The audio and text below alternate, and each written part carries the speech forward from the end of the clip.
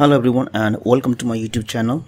And in this video today I will show you what to do if the battery icon from the system tray of your taskbar is missing.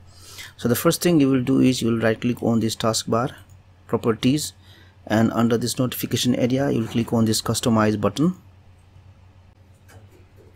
Now under these icons you will look for battery or power, then make sure that you have selected show icon and notification, and then click on OK and then on OK.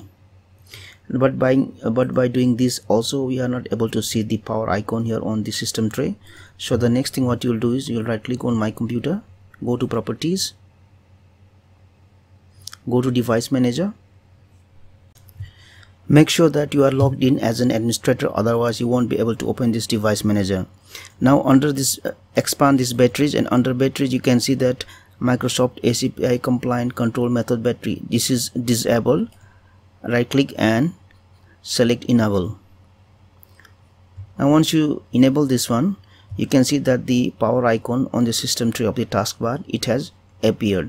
So in this way you can bring back the missing power icons on the system tray of the taskbar. Thank you for watching this video.